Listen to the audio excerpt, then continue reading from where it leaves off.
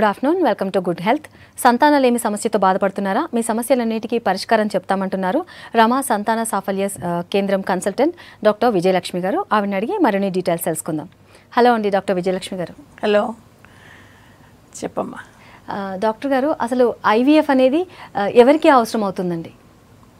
ఇప్పుడు ఐవీఎఫ్ అనేది ఈ కాలంలో మెయిన్గా అదర్ దాన్ మెడికల్ కండిషన్స్లో, అంటే రిక్వైర్డ్ మెడికల్ కండిషన్లో కూడా చేయటం జరుగుతుంది.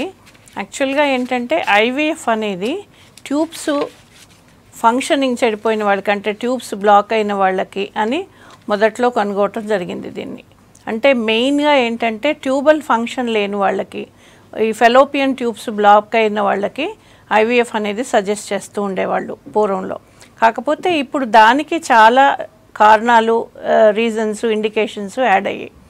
ఒకటేంటంటే మగవాళ్ళల్లో స్పర్మ్ కౌంటు బాగా తక్కువగా ఉంటే కూడా న్యాచురల్గా కానీ ఐయుఐలో కానీ ప్రెగ్నెన్సీ వచ్చే అవకాశాలు బాగా తక్కువగా ఉంటాయి. సో అలాంటి వాళ్ళల్లో కూడా ఐవీఎఫ్ ట్రీట్మెంట్ చేస్తే సంతానం కలిగే అవకాశం ఉంటుంది. పోతే ఆడవాళ్ళల్లో కొందరిలో పీరియడ్స్ అనేది బిఫోర్ 35-40 ఇయర్స్ ముందే ఆగిపోతుంది. దాన్ని ప్రీమెచ్యూర్ ఒవేరియన్ ఫెయిల్యూర్ అంటాం. సో ఇట్లా ప్రీమెచ్యూర్ ఒవేరియన్ ఫెయిల్యూర్ అయిన వాళ్ళల్లో కూడా ఒక్కొక్కసారి అండము విడుదల కాకపోవటము, యూట్రస్ బాగా చిన్నదిగా షింక్ అయిపోవటము, ఇలా కారణాల వల్ల కూడా ఐవీఎఫ్ చేయవలసి వస్తుంది.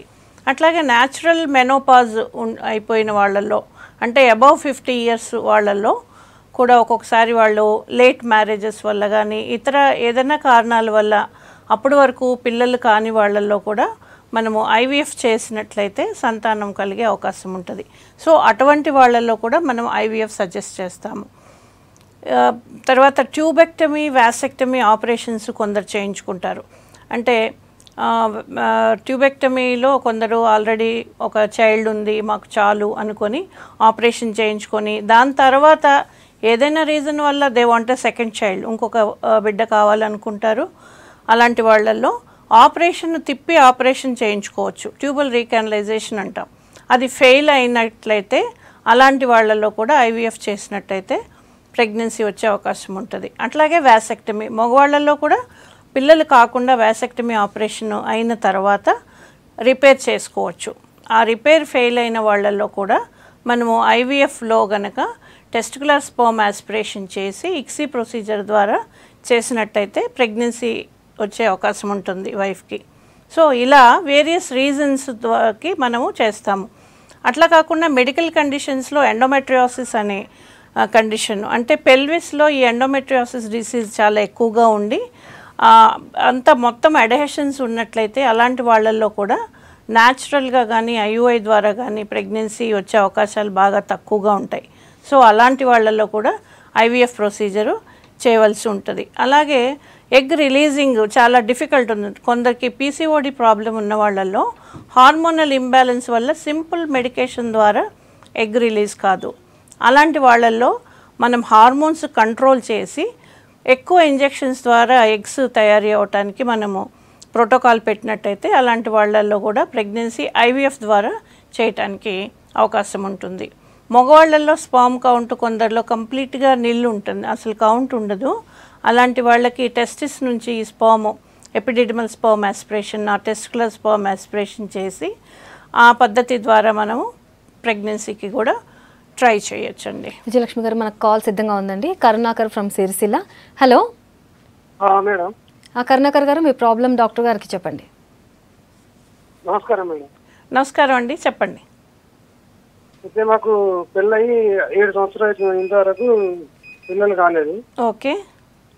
అయితే ఈ టెస్టులు అన్ని చేయించి అన్ని నార్మల్గా ఉన్నాయి. నాకు వచ్చేసి స్పెర్మ్ కౌంట్ వచ్చేసి కొంచెం తక్కువగా ఉంది. ఓకే. బిలో 10 మినిట్స్ బిలో ఉంది. మోటిలిటీ వచ్చేసి 60%, 60-70 అట్లా ఉంది. ఓకే.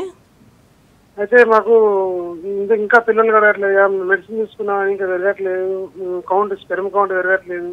మరి ఇప్పుడు ఐవీఎఫ్ టెస్ట్ బేబీయా ఏది ట్రై చేస్తే బాగుంటుంది, ఎట్లయితే కన్ఫర్మ్ అవుతుందని అడుగుతాను. మీ వయసు అండి, మీ భార్య వయసు?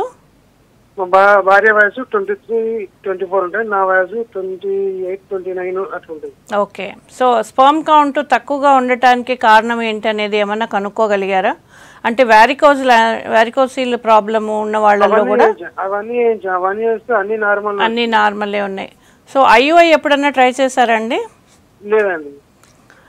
సో అంతా బాగుండి మీ missus young age below 25 years ఉండి తనకి యూట్రస్ ఎండోమెట్రియం అంతా బాగుండి everything is fine, your motility 60% 70% అంటున్నారు కాబట్టి IUI 2-3 cycles ట్రై చేయొచ్చు మీరు. IUIలో కూడా 2-3 cyclesలో అవ్వని పక్షంలో IVF చేయవలసి ఉంటుందండి. ఇంకా ఓకే అండి, ఈ IVF ట్రీట్మెంట్ ఎవరైతే తీసుకుంటారో వాళ్ళలో ఆ పేషెంట్స్ ఎటువంటి జాగ్రత్తలు తీసుకోవాల్సి ఉంటుందండి? ఇప్పుడు IVF ప్రొసీజర్కి వచ్చే వాళ్ళల్లో ముఖ్యంగా వాళ్ళకి కౌన్సిలింగ్ అనేది చాలా ఇంపార్టెంట్. సో ఎందుకంటే వాళ్ళు చాలా స్ట్రెస్లో వస్తుంటారు, అనేక చోట్ల ట్రీట్మెంట్ తీసుకొని అది ఫెయిల్ అయిపోయి, అంటే ఫెయిల్యూర్ అనేది ఒక ఫియర్ ఉంటుంది, ఒక నెగటివ్ ఫీలింగ్ ఉంటుంది. ఒకటి ఫ్యామిలీలో కానీ రిలేటివ్స్లో కానీ సొసైటీలో కానీ ఒక మనకి ఇన్ఫర్టిలిటీ అనేది ఒక టాబూ లాగా తీసుకుంటారు. ఆ స్ట్రెస్ తోటి ఉన్న వాళ్ళతో ముఖ్యంగా కౌన్సిలింగ్ తోటి చాలా వరకు మనము పేషెంట్స్ని పాజిటివ్ లైన్ ఆఫ్ థింకింగ్ తీసుకురావచ్చు. సో అలాగా పేషెంట్స్కి మనం కంఫర్ట్ ఇవ్వాలి. ఫస్ట్ వాళ్ళకి తప్పనిసరిగా మీకు ఈ ప్రొసీజర్ ద్వారా జరుగుతుంది అనేది మనము వాళ్ళకి ధైర్యం చేయాలి, చూపియాలి. అట్లాగే వాళ్ళ లైఫ్ స్టైల్లో ఎటువంటి చేంజెస్ చేయటం వల్ల సక్సెస్ రేటు బెటర్గా ఉంటుందనేది మనం చెప్పగలగాలి. ఒకటి ఏంటంటే జస్ట్ నార్మల్ అనమాట, 7 to 8 hours sleep is important. ఈ మధ్యకాలంలో చాలామంది 5 hours 6 hours ఫోన్లు చూడటమో టీవీలు చూడటమో లేకపోతే ఏదో అలాగా చేస్తూ ఉన్నారు చాలా వరకు. సో వాళ్ళకి ఏంటంటే 7 to 8 hours of sound sleep is very important. అట్లాగే ఫిజికల్ యాక్టివిటీ కూడా అవసరం, ఎయిదర్ ఎక్సర్సైజ్ రూపంలో కానీ yoga are meditation anything. So ఇట్లాంటి సిస్టమేటిక్గా ఒక ప్రోటోకాల్ పెట్టుకున్నట్టయితే చాలా వరకు వాళ్ళలో హార్మోన్స్ కంట్రోల్లోకి రావటం అనేది చూస్తున్నాం. మూడోది డయట్ అనేది ఎప్పుడు కూడా తీసుకునే ఆహారంలో సరిపడా విటమిన్స్ మినరల్స్ ప్రోటీన్స్ ఉండేటట్టుగా చూసుకోవాలి. డయట్లో కూడా మనము డ్రై ఫ్రూట్స్ లాంటివి ఇంక్లూడ్ చేసుకోమని చెప్పాలి. సో అట్లాగే ఏదైనా మెడికేషన్ ఇచ్చినట్టయితే అది రెగ్యులర్గా వాడటము, సిస్టమేటిక్గా కన్సల్టేషన్కి రావడము, ఇలాంటివి పేషెంట్ వైపు నుంచి వాళ్ళు తీసుకోవాల్సిన జాగ్రత్తలు. దీనివల్ల 50% సక్సెస్ రేట్లో మార్పులు ఉంటాయండి. ఎందుకంటే వైద్యుడి మీద కాన్ఫిడెన్సు, వాళ్ళ పాజిటివ్ థింకింగ్ వల్ల చాలా వరకు సక్సెస్ అనేది జరుగుతుంది. ఇది నాకు ఈ చోట జరుగుతుంది, ఈ ట్రీట్మెంట్ వల్ల నాకు బెనిఫిట్ ఉంటుంది అనే నమ్మకము వాళ్ళలో కాన్ఫిడెన్స్ ఉండాలి. ఉంటే తప్పనిసరిగా అవుతుంది. అలాగే వైద్యం చేసేవాళ్ళు కూడా అదే లైన్లో వాళ్ళకి తప్పనిసరిగా అవ్వాలి అనే ఒక దృష్టితోటి గట్టిగా ప్రయత్నించాలి. వాళ్ళలో ఏంటి ప్రాబ్లం ఉంది అనేది తెలుసుకొని దానికి ముందుగా ప్రయర్గా ట్రీట్మెంట్ చేసి దాని తర్వాత IVF చేసినట్టయితే తప్పనిసరిగా సక్సెస్ రేటు బెటర్గా ఉంటుంది. ఓకే, మనకి ఇంకొక కాల్ సిద్ధంగా ఉన్నానండి. రాజోల్ నుంచి చిన్ని. హలో హలో హలో డాక్టర్ గారితో మాట్లాడండి. సరే చెప్పండి. హలో చెప్పండి. హలో నమస్తే మేడం గారు. నమస్తే అండి, చెప్పండి. ఓకే హలో నమస్తే మేడం గారు. చెప్పండి. మా అబ్బాయికి ఫస్ట్ అండి 10 సంవత్సరాలు మా అబ్బాయికి. ఓకే. అయితే బాబు పుట్టి 10 సంవత్సరాలు అయిందండి. తర్వాత మా మిస్సెస్ బయటికి వెళ్ళటం, తర్వాత గ్యాప్ ఒక 10 years గ్యాప్ వచ్చేసిందండి. ఓకే. అయితే ఇప్పుడు మరి మేము మళ్ళా సంతానం కోసం చూస్తున్నామండి. ఓకే. అయితే మరి ఏమో సంతానం కలగట్లేదు, దానివల్ల టెస్ట్ ఏం చేయించుకోవాలా లేకపోతే ఒకసారి అక్కడికి రమ్మంటారా ఏంటని ఒకసారి? అవునండి, కొంచెము అంటే ఇప్పుడు 10 years దూరంగా ఉండటం వల్ల సంతానం కలిగి ఉండకపోవచ్చు. బట్ 10 years ఏజ్ కూడా పెరిగింది కదా, సో ఏదన్నా మార్పులు వచ్చాయా అనేది తప్పనిసరిగా బేసిక్గా కొన్ని ఇన్వెస్టిగేషన్స్ ఉంటాయి. ఆడవాళ్ళల్లో అండం ఉత్పత్తి ఎట్లా ఉంది, వాళ్ళ గర్భసంచి ఎట్లా ఉంది, లోపల పొర మందంగా కరెక్ట్గా ఉందా, అలాగే ట్యూబ్స్ ఫంక్షన్ నార్మల్గా ఉన్నాయా అనేది ఇవి బేసిక్ ఇన్వెస్టిగేషన్స్. ఇంతవరకు చేయించుకోండి. మీరు కూడా ఒకసారి ఇంద్రియం పరీక్ష చేయించుకున్నట్టయితే కౌంట్స్ మొటిలిటీ అంతా బాగుంటే వరి అవ్వాల్సిన అవసరం లేదు. ఒకసారి వస్తే తప్పనిసరిగా చూస్తామండి. ఓకే అండి, ఇంకొక కాల్ సిద్ధంగా ఉందండి. హలో హలో నాగరాజ్ గారు, ఎక్కడి నుంచి కాల్ చేస్తున్నారు మీరు? బీబీనగర్ నుండి మేడం. ఓకే, మీ సమస్య ఏంటో డాక్టర్ గారితో చెప్పండి. ఏం లేదు మేడం, సంతానం కోసము మ్యారేజ్ అయ్యి 3 years అవుతుంది. చెప్పండి. అయితే ఇప్పుడు మెడిసిన్స్ వాడుతున్నారు, వెళ్ళి చూసినా కూడా కౌంట్ తక్కువ ఉన్నాయి. కౌంట్స్ పెరగడం కోసం ఇంకొకసారి కన్సల్ట్ కావాలనుకుంటున్నాము. కౌంట్ పెరగడానికి అంటే మెడిసిన్స్ ఉన్నాయి, బట్ దానివల్ల కంప్లీట్గా నార్మల్గా కౌంట్ వచ్చేదండి. కొద్దిగా ఇంప్రూవ్మెంట్ ఉంటుంది. కౌంట్ మొటిలిటీ రెండిట్లో కూడా మందుల ద్వారా కొంతవరకు ఇంప్రూవ్మెంట్ ఉంటుంది. అట్లాగే నేను చెప్పినట్లుగా మీరు డయట్ చేంజ్ చేసుకోవటము, తర్వాత రెగ్యులర్గా ఎక్సర్సైజ్ చేయటము, good sleep, daily 7 hours minimum నిద్రపోవడము, 3 liters of water తాగడము, ఇట్లా కొంతవరకు మీ బాడీని కూడా సిస్టమ్ని ఒక సిస్టమాటిక్ లైన్లోకి పెట్టుకోవాలి. దాని తర్వాత కొంత ఇంప్రూవ్ అయిన తర్వాత కూడా మీకు ప్రెగ్నెన్సీ రానట్టయితే కనుక మీ వైఫ్ కూడా కంపల్సరీగా అన్ని టెస్టులు చేయించుకొని ఆమెకు కూడా ఎందువల్ల ఏదన్నా ప్రాబ్లం ఉందా, ఎందువల్ల కావటం లేదు అనేది చెక్ చేసుకొని దానికి తగిన ట్రీట్మెంట్ తీసుకోవాలి. ఈ IUI ద్వారా మీరు 1-2 cycles చేసుకోవచ్చు. ఇఫ్ మీ కౌంట్ కనుక more than 10-15 millions ఉండి మొటిలిటీ more than 15% ఉంటే IUI ట్రై చేయొచ్చు. మొటిలిటీ తక్కువగా ఉండి 10-20% అట్లా ఉండి కౌంట్ లెస్ దాన్ 10 million ఉంటే డైరెక్ట్గా IVFకి వెళ్తేనే బెటర్ అండి. ఓకే డాక్టర్ గారు, ఈ IVF ట్రీట్మెంట్లో డాక్టర్స్ ఏ జాగ్రత్తలు తీసుకుంటారండి, అంటే సక్సెస్ రేట్ ఇంప్రూవ్ అవ్వడానికి? అదే మనం ఇందాక డిస్కస్ చేసినట్టు పేషెంట్ రోల్ ఒక 25% ఉంటే డాక్టర్స్ రోల్ ఒక 50% ఉంటుంది. 25% is in our hands. So 50% doctors role ఏంటంటే పేషెంట్స్కి కంఫర్ట్ జోన్, ఫస్ట్ కౌన్సిలింగ్, వాళ్ళకి పాజిటివ్ యాటిట్యూడు, వాళ్ళకి ధైర్యం చెప్పడము అనేది చాలా ముఖ్యం. దాని తర్వాత స్టెప్ ఏంటంటే వాళ్ళకి ఎట్లా అంటే ఇప్పుడు వాళ్ళ స్టేటస్ ఎట్లా ఉంది, హస్బెండ్కి కానీ వైఫ్ కానీ బేసిక్ అవసరమైన పరీక్షలన్నీ చేయించుకోవాలి. అంటే ఇప్పుడు ఫిమేల్లో ఆవిడ యూట్రస్ ఎట్లా ఉంది, ఆవిడ యూట్రస్ సంబంధించిన ప్రొఫైల్స్ అన్నీ చేసుకోవాలి. UBP అంటే బయోఫిజికల్ ప్రొఫైల్ ఉంటుంది. దాంట్లో గర్భసంచి యొక్క రక్త ప్రసారం, లోపల పొర థిక్నెస్, తర్వాత లోపల ఏదన్నా గడ్డ లాంటివి ఏమైనా ఉన్నాయా అంటే స్టేటస్, గర్భసంచి స్టేటస్ ఎట్లా ఉంది అని తెలుసుకునే పరీక్ష అనమాట. అది చేసుకొని దాని ప్రకారంగా మనం గర్భసంచి లోపల పొర ఏదన్నా పల్చగా ఉన్నట్టయితే ఈ పొర యొక్క మందం పెరగడానికి కొంత ట్రీట్మెంట్స్ ఉంటాయి, అవి చేసుకోవటము. అలాగే ఆవిడకి ఎగ్స్ సరిపడా వచ్చే అవకాశం ఉందా, ఎగ్ రిజర్వ్ ఎంత ఉంది, దాంట్లో క్వాలిటీ ఎలా ఉంటుంది అనేది కూడా టెస్టుల ద్వారా మనం తెలుసుకోవచ్చు. అది ఇంప్రూవ్మెంట్కి కూడా మెడిసిన్స్ ఉంటాయి, ఆ మెడిసిన్స్ వాడుకోవాలి తక్కువ ఉన్నట్లయితే. అట్లాగే హస్బెండ్ స్పామ్ కౌంట్ మొటిలిటీని చూసుకోవాలి. ఏదైనా ఇన్ఫెక్షన్స్ ఉన్నట్లయితే ప్రయర్గా అవన్నీ మనం క్లియర్ చేసుకోవటం. ఇట్లా వేరియస్ ఫ్యాక్టర్స్ IVFలో సక్సెస్ రేట్కి ఏవేవి ముఖ్యంగా ఉంటే గనక అవన్నీ చూసుకోవాలి. అలాగే ట్యూబ్స్ ఒకవేళ కొందరికి ఇన్ఫ్లేమ్ అయ్యి దాంట్లో పస్ కానీ వాటర్ కానీ కలెక్ట్ అయి ఉన్నట్లయితే అలాంటి కేసెస్లో కూడా సక్సెస్ రేట్ తక్కువ ఉంటుంది. సో వాళ్ళని IVF ట్రీట్మెంట్కి ముందే అది సర్జికల్గా మనం ఆ ట్యూబ్స్ని క్లోజ్ చేయాలి. లేదంటే అది యూట్రస్లోకి ఫ్లో అవ్వటం జరుగుతుంది, ఆ టాక్సిక్ మెటీరియల్, దానివల్ల కూడా సక్సెస్ రేట్ తక్కువగా ఉంటుంది.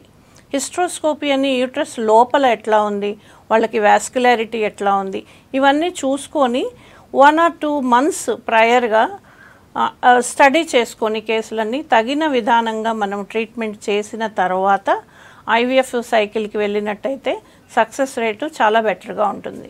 ఓకే, ఇంకొక కాల్ సిద్ధంగా ఉందండి. Harish from Nalgonda. Hello madam, నమస్తే మేడం. నమస్తే అండి, మీ చెప్పండి. డాక్టర్ గారితో డిస్కస్ చేయండి. ఓకే, నాకు మ్యారేజ్ అయ్యి 7 years రన్నింగ్ అవుతుంది మేడం. ఓకే, అయితే మన హాస్పిటల్లో చూపిస్తేనేమో మా మేడంకి ఫాలోపిన్ ట్యూబ్ ఒకటి బ్లాక్ అయిందన్నారు. ఓకే, నాకేమో ఒక కౌంట్స్ ఒక 45-50% ఉంటాయి మేడం. ఓకే అండి. అయితే ఇంతవరకు అయితే కన్సీవ్ లేదు మేడం, ఎట్లా సంగతి? ఒక ట్యూబ్ బాగా ఉంటే కూడా ప్రెగ్నెన్సీ వచ్చే అవకాశం ఉంటుందమ్మా. జనరల్గా ఏంటంటే ట్యూబల్ ఇన్ఫెక్షన్స్ అనేవి జనరల్గా రెండు వైపులా వస్తాయి. ఒకవైపు బ్లాక్ అయ్యేంత సివియర్గా రావచ్చు, ఇంకొక వైపు మైల్డ్గా రావటం వల్ల అటువైపు బ్లాకేజ్ ఉండదు, కానీ ఆ ట్యూబ్ యొక్క ఫంక్షన్ అంత బాగా ఉండదు. సో అందువల్ల కూడా ఒక్కొక్కసారి ప్రెగ్నెన్సీ రాదు. కొందరిలో ప్రెగ్నెన్సీ వచ్చినా ఆ ట్యూబ్లో ఏదైనా ఇన్ఫెక్షన్ ఉంటే అది ట్యూబ్లో నిలిచిపోవటం జరుగుతుంది. దాన్నే ట్యూబ్లో ప్రెగ్నెన్సీ రావటం అంటాం, ఎక్టాపిక్ ప్రెగ్నెన్సీ. లేదా మరి ఇతర ఇంకేమన్నా ప్రాబ్లమ్స్ ఉన్నాయా అనేది చెక్ చేసుకోవాలి. అంటే ఆమెకి ఎగ్ రిలీజ్ ఎట్లా ఉంది, హార్మోన్స్ ఎలా ఉన్నాయి అనేది కూడా ఒకసారి కంపల్సరీగా చూసుకోవాలండి. మీ కౌంట్ కొంచెం బార్డర్ లైన్గా ఉంది కాబట్టి ఐయుఐ ట్రై చేస్తే బెటర్. మీరు అంటే ఏ వైపు ట్యూబ్ బాగుందో అటువైపు ఎగ్ రిలీజ్ అయ్యే టైంలో మీ స్పర్మ్ వాష్ చేసి యూట్రస్ లోపల వేస్తారు. దానివల్ల న్యాచురల్గా ప్రెగ్నెన్సీ కంటే ఐయుఐలో ప్రెగ్నెన్సీ రేటు హయ్యర్గా ఉంటుంది. సో అట్లా మీరు 2-3 సైకిల్స్ ట్రై చేసిన తర్వాత అప్పటికి కాని పక్షంలో నెక్స్ట్ ప్రొసీజర్కి వెళ్ళవచ్చు. మీరు స్పర్మ్ ఇంప్రూవ్మెంట్ కూడా మందులు వాడచ్చు. 3-4 మంత్స్ స్పర్మ్ ఇంప్రూవ్మెంట్కి మెడిసిన్స్ ఉంటాయి, అవి కూడా వాడి చూడండి. ఓకే, ఇంకొక కాలర్ సిద్ధంగా ఉన్నారండి మనకి. Ram Reddy from Amberpet. Hello madam, me problem doctor గారితో డిస్కస్ చేయండి. మేడం ఏఎంహెచ్ తక్కువ ఉందండి మా వైఫ్కి. హలో చెప్పండి. ఏఎంహెచ్ చాలా తక్కువ ఉందండి, లో ఉంది. ఓకే, అది ఒకటి ప్రాబ్లం ఉంది. లోపల యూట్రస్ కూడా చాలా వీక్గా ఉందండి. ఓకే, ఈ రెండు ప్రాబ్లమ్స్ మేడం. ఏజ్ ఎంత ఉంటుందండి అమ్మాయిది? 22 అండి. 22 ఇయర్స్కి ఏఎంహెచ్ ఎంత ఉందన్నారు? 0.02 ఉంది మేడం. That's very low. అంటే అది ఏఎంహెచ్ అనేది మనకి ఎగ్ రిజర్వ్ చూపిస్తుందండి. అంటే అండాశయంలో ఎగ్స్ ఎంత శాతం ఉన్నాయి, మనకి మందులు వాడినప్పటికీ కూడా ఎన్ని ఎగ్స్ తయారవుతాయి అనేది చూపించే ఇండికేషను. సో ఏఎంహెచ్ 0.02 అంటే బాగా తక్కువగా ఉన్నట్టు. పీరియడ్స్ రెగ్యులర్గా వస్తాయి ఆవిడకి? అంటే పెళ్ళికి ముందు వచ్చాయి మేడం, పెళ్ళి అయిన తర్వాత 2 months ఇర్రెగ్యులర్ వస్తున్నాయండి. 1 year ఉంది. అంటే మందులు వాడితేనే పీరియడ్స్ వస్తాయేమో? లేదు, అంతకుముందు వచ్చేది మేడం. ఇప్పుడు పెళ్ళి అయిన తర్వాత రెగ్యులర్గా ఇర్రెగ్యులర్ అని. ఓకే, మీరు అంటే పీరియడ్ అయిన 3వ రోజు FSH LH అనే హార్మోన్స్ కూడా చేయించుకోవాలండి. If FSH hormone is very high, that shows it is అంటే దానివల్ల ఏంటంటే మనకి ఎగ్ వచ్చే అవకాశం బాగా తక్కువగా ఉన్నట్టు. ఈ ఏఎంహెచ్ ఇంప్రూవ్మెంట్కి మెడిసిన్స్ ఉంటాయి. DHA1, కోక్యూ ఎంజైమ్ అని, తర్వాత వైటమిన్ D3, ఇవి కలిసిన కాంబినేషన్లో డ్రగ్స్ ఉంటాయి. అవి కనుక 2 to 3 months వాడినట్టయితే ఒవేరియన్ రిజర్వ్ పెరిగి ఏఎంహెచ్ కూడా ఇంప్రూవ్ అవుతుంది. సో అలా ట్రై చేసి, బట్ ఇలాంటి కేసెస్ తప్పనిసరిగా IVFకి వస్తేనే బెటర్ అండి. అంటే మామూలుగా ఏదో మందులు వాడి తర్వాత IUI చేయించుకోవటం వల్ల ఉన్న కొన్ని ఎగ్స్ కూడా ఎగ్జాస్ట్ అయిపోతాయి. సో ఇంత లోగా ఉన్నప్పుడు మేము IVFే సజెస్ట్ చేస్తాం. ఎందుకంటే ఆ ఉన్న ఎగ్స్ కూడా అయిపోతే తర్వాత డోనర్ ఎగ్స్కి వెళ్ళవలసి ఉంటుంది. సో తప్పనిసరిగా మీరు IVF కన్సల్టెంట్ని కన్సల్ట్ చేసి ఆ ఒవేరియన్ రిజర్వ్ పెరగడానికి మందులు వాడి దాని తర్వాత IVFకి వెళ్ళండి. ఓకే, ఇంకొక కాలర్ సిద్ధంగా ఉన్నారండి. Anuradha from Karnataka. Hello. Hello Anuradha గారు, మీ సమస్య ఏంటో డాక్టర్ గారు ఇక్కడే ఉన్నారండి, ఆవిడకి చెప్పండి. హలో చెప్పండి. హలో హలో చెప్పమ్మా. మాకు 3 సంవత్సరాలు అవుతుందండి మ్యారేజ్ అయ్యి. Okay okay. 3 hours అవుతుందండి మ్యారేజ్ అయ్యి. ఓకే చెప్పండి. ప్రెగ్నెన్సీ ఇంకా కన్ఫర్మ్ కాలేదు. ఓకేమ్మా. అదే ప్లాన్ ఎలా చేయాలి? ఏమన్నా టెస్టులు చేయించుకున్నారా? ఫస్ట్ స్టార్టింగ్ కడుపులో నొప్పి వస్తుంటే స్కానింగ్ చేయించుకున్నాం, అంతా బాగానే ఉందన్నారు. అలా కాదండి, ఇప్పుడు 1 year or 2 years కూడా సంతానం లేనట్టయితే మనము ఇన్ఫర్టిలిటీకి సంబంధించిన టెస్టులు చేయించుకోవాలి. దానికి కొన్ని సిస్టమేటిక్గా కొన్ని టెస్టులు ఉంటాయమ్మా. పీరియడ్ అయిన 3వ రోజు హార్మోనల్ ఎస్సే ఉంటుంది. దాంట్లో మన ఈ ఎగ్ తయారయ్యే సంబంధించిన హార్మోన్స్ ఉంటాయి, FSH LH అని. దాంతోపాటు ఒకసారి థైరాయిడ్ టెస్ట్ కూడా చేయించుకోండి. ఈ 3 టెస్టులు ఉంటాయి. తర్వాత పీరియడ్ అయిన 13వ రోజు నుంచి మీరు స్కానింగ్ పరీక్షకు వెళ్ళినట్టయితే అండం ఉత్పత్తి ఎట్లా ఉంది, గర్భసంచి లోపల పొర ఎట్లా ఉంది, ఇవన్నీ చూస్తారు. ఒకవేళ అండం ఉత్పత్తి లేకపోతే మందుల ద్వారా ఎగ్ డెవలప్మెంట్కి ట్రై చేసుకోవచ్చు. అలాగే ఫెలోపియన్ ట్యూబ్స్ ఓపెన్గా ఉన్నాయా లేదా అనేది ఎక్స్రే ద్వారా పరీక్షిస్తారు. ఎక్స్రే కాకుండా లాప్రోస్కోపీ ద్వారా కూడా ఈ ట్యూబ్ పరీక్ష చేసుకోవచ్చు. పోతే మీ హస్బెండ్ కూడా ఒకసారి ఇంద్రియం పరీక్ష చేయించుకోండి. ఎక్కడో తప్పనిసరిగా చిన్న ప్రాబ్లం ఉండాలి, లేదంటే 1 or 2 yearsలో ప్రెగ్నెన్సీ జనరల్గా వచ్చేస్తుంది. సో 3 years నుంచి ప్రెగ్నెన్సీ లేదంటే తప్పనిసరిగా ఎక్కడైనా చిన్న సమస్య ఉండాలి. సో అది ఏంటి అని మనం తెలుసుకోగలిగితే ట్రీట్మెంట్ ఈజీగా ఉంటుంది. ఓకే, ఇంకొక కాలర్ సిద్ధంగా ఉన్నారండి. Rajeshwari from Khammam. Hello hello Rajeshwari గారు, మేడంతో మాట్లాడాలండి. మాట్లాడండి. చెప్పమ్మా. హలో మేడం, నా పేరు రాజేశ్వరి అండి, ఖమ్మం నుంచి కాల్ చేస్తున్నాను. చెప్పమ్మా. నాకు మ్యారేజ్ 2 years అవుతుంది మేడం. ఓకే. అయితే హాస్పిటల్కి వెళ్తే PCOD ఉందని చెప్పారు. ఓకే. ఇంత మట్టికి ప్రెగ్నెంట్ అన్నలేదు, కానీ మార్చిలో వచ్చింది మేడం. తర్వాత రాలేదు మేడం, పీరియడ్ 2 months. పీసీఓడిలో ఇట్లాంటి సమస్య కామన్గానే ఉంటుందమ్మా. పీరియడ్ ఇర్రెగ్యులర్గా ఉండటం అనేది పీసీఓడికి సంబంధించిన లక్షణమే కదా. సో దాని గురించి కంగారు పడక్కర్లేదు. ఈ పీసీఓడిలో మెయిన్గా ప్రాబ్లం ఎక్కడొస్తుందంటే హార్మోనల్ ఇంబ్యాలెన్స్ ఉంటుంది.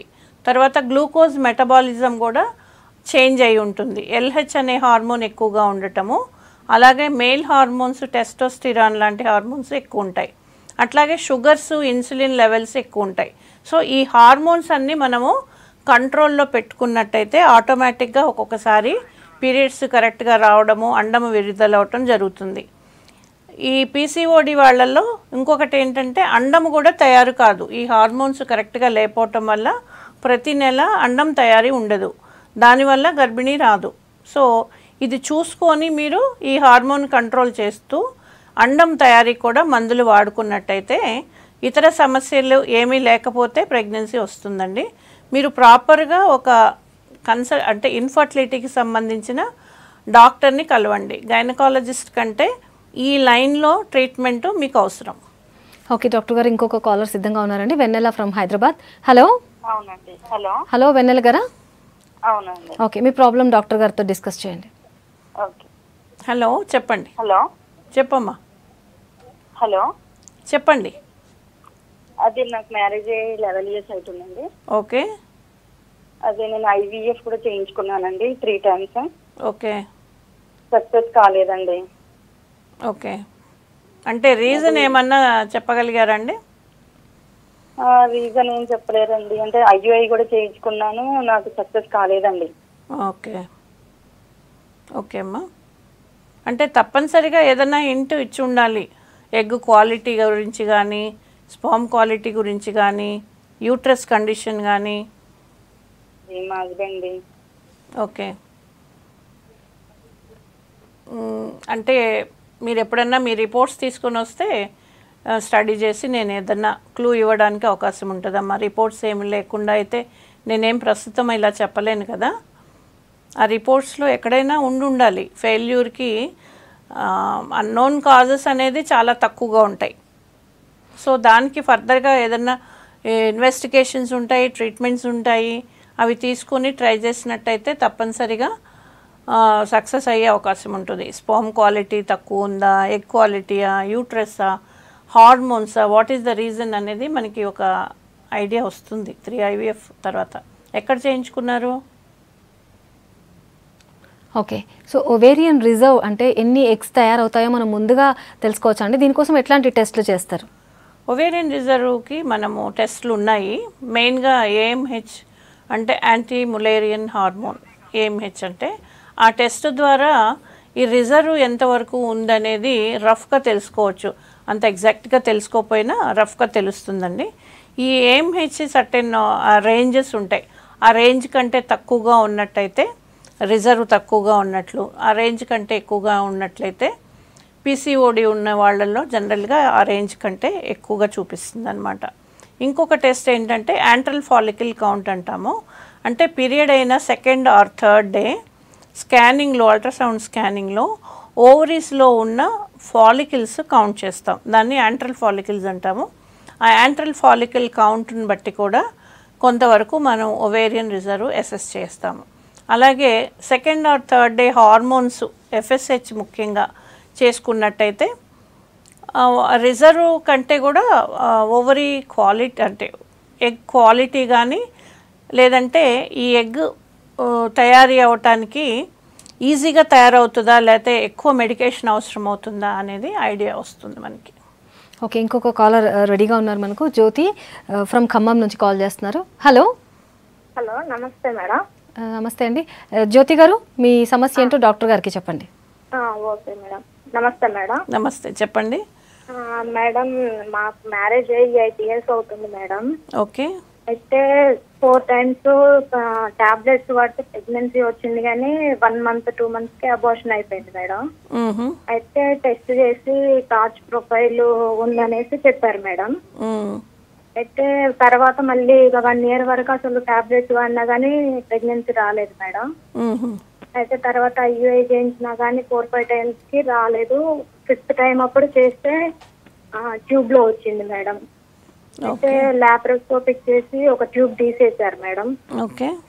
అయితే అసలు మాకు ఇప్పుడు అసలు మళ్ళీ ఒకవేళ ప్రెగ్నెన్సీకి ప్రయత్నించినా ఈ టార్చ్ వల్ల అబార్షన్స్ అయితాయా లేదంటే IVFకి వెళ్ళాలా అసలు సరోగసికి వెళ్ళాలా అనేది మాకు అర్థం కావట్లేదు మేడం. అసలు ఆ టార్చ్ అసలు టాబ్లెట్స్ అనేవి ఉంటాయా మేడం? ఉంటాయండి. టార్చ్ ఇన్ఫెక్షన్స్ ఉన్నట్టయితే కనుక దానికి యాంటీవైరల్ మెడికేషన్స్ ఉంటాయి. అది మోర్ దెన్ 1.5 months వాడాల్సి ఉంటుంది. సో అది వాడినట్టయితే ఆ టార్చ్కి సంబంధించిన వైరల్ ఇన్ఫెక్షన్స్తో ఎటువంటి ఇబ్బంది ఉండదు. అలాగే ప్రెగ్నెన్సీ రాగానే కూడా కొన్ని మెడిసిన్స్ స్టార్ట్ చేసినట్టయితే అబార్షన్ కాకుండా ఉంటుంది. కాకపోతే మీకు వచ్చిన సమస్య ట్యూబ్లో రావటం. ట్యూబ్లో రావడానికి టార్చ్కి ఎటువంటి కనెక్షన్ ఉండదమ్మా. యూట్రస్ లోపల ఏదన్నా ఇన్ఫెక్షన్ ఉండి యూట్రస్లో ప్రెగ్నెన్సీ రావడానికి అనువుగా లేకపోతే ఈ ఎంబ్రియోస్ మైగ్రేట్ అయ్యి ట్యూబ్లోకి వెళ్తాయి. అది ఒక థియరీ. రెండోది, ట్యూబ్లో ఇన్ఫెక్షన్ ఉంటే కూడా అటు ఆ ఎంబ్రియోస్ వెళ్ళచ్చు. సో నెక్స్ట్ స్టెప్ మీరు ఏం చేస్తారంటే సెకండ్ ట్యూబ్ హెల్దీగా లేకపోతే అది క్లోజ్ చేసుకోవాలి. ఎందుకంటే IVF చేసినప్పుడు మళ్ళీ ఈ ఎంబ్రియోస్ ఆ ట్యూబ్లోకి వెళ్ళకుండా. రెండోది, IVF చేసుకుంటేనే మీరు బెటరు. ఎందుకంటే మళ్ళీ IUIలో కానీ న్యాచురల్గా కానీ ప్రెగ్నెన్సీ వస్తే ట్యూబ్లోకి రావడానికి ఎక్కువ ఛాన్సెస్ ఉంటాయి. ఒకసారి ఎక్టోపిక్ వచ్చిన వాళ్ళల్లో మళ్ళీ సెకండ్ టైం ఎక్టోపిక్ వచ్చే ఛాన్స్ నార్మల్ పాపులేషన్ కంటే 3-4 times ఎక్కువ ఉంటుంది. కాబట్టి మళ్ళీ అదంతా ఆపరేషను అదంతా రిస్క్ ఉంటుంది. కాబట్టి IVFకి వెళ్ళడమే బెటరు. ట్యూబల్ లైకేషను అంటే ఆ ట్యూబ్ వాపు ఉంటే కనుక ట్యూబ్స్ క్లోజ్ చేసుకోవడం మంచిది. ఓకే అండి, డాక్టర్ గారు చాలా సంతోషం. IVF ట్రీట్మెంట్ ఎవరెవరు తీసుకోవాలి, తీసుకునేటప్పుడు ఎటువంటి జాగ్రత్తలు తీసుకోవాలో చాలా చక్కగా వివరించారు. థ్యాంక్ యూ సో మచ్ అండి. ఇది ఇవాల్టి good health. Keep watching basics news as it is.